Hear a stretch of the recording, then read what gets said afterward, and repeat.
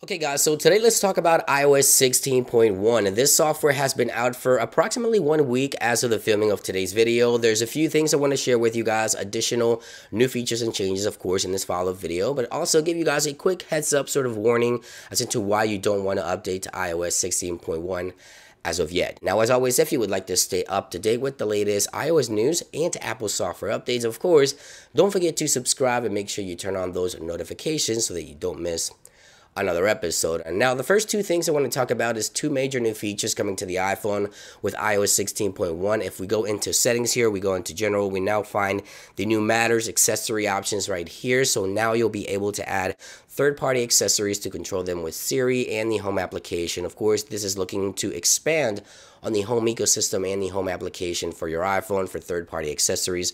Something really cool coming with iOS 16.1. Now, something else that Apple is enabling with iOS 16.1 is live activities. Now, for those of you that do not know, live activities allow you to track something that's happening in real time. For example, maybe a sports event, you can see live scores, see anything that's happening with an event right there on your lock screen without having to have constant notifications. Or maybe if you order food and you're tracking your food before it arrives, you can see the path of the driver before it arrives without having to get constant notifications. Of course, developers do need to update their applications to take advantage of live activities, but it is finally coming with iOS 16.1. Now, there's a few things I've noticed with the software that Apple has also added here. The number one thing is Apple now lets you delete the wallet application from iPhone. Not only remove it from the home screen, but actually delete it if you wish to do so, which is quite interesting.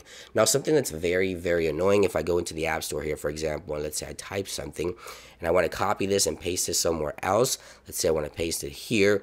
It's sort of annoying because it asks you that it's going to be pasting from another application. Now, Apple has confirmed that this is a bug, but it is so annoying. I can't wait for Apple to get rid of this particular issue here within 16.1. Hopefully it doesn't stick around for much longer. Now, there's also a new change to the messages application. Now, if you get a text message from an unknown sender, you now have two options. On previous beta, you had to click delete, report if it was junk, and then you had to choose, right? Well, now you have the option with one screen. You either delete or report, delete, and report at the same time. So these two were two options separately. It was annoying. It would take forever just to delete a message.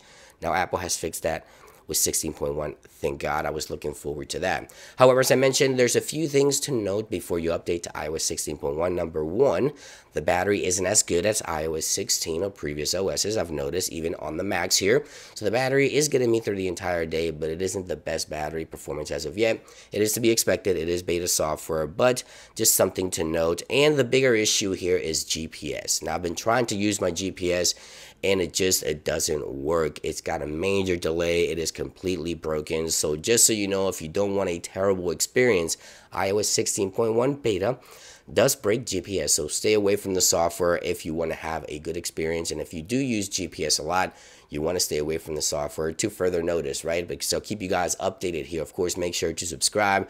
The next beta should be coming soon. I'm expecting Apple to release the next beta within the next week or so. We'll have to wait and see if Apple is switching to a week release schedule with this one or going straight to a 2 weeks release schedule as per usual when it's a major update. Stay tuned here to the channel because if Apple sticks with a 1 week release schedule, we could see the beta as early as later this afternoon on the week of the 20th here, or if not, 2 week schedule, we see it on the week of the 26th of September. There you guys have it, just a quick update, a quick heads up, things that I've noticed. Thank you for watching, guys, and I'll see you on the next one.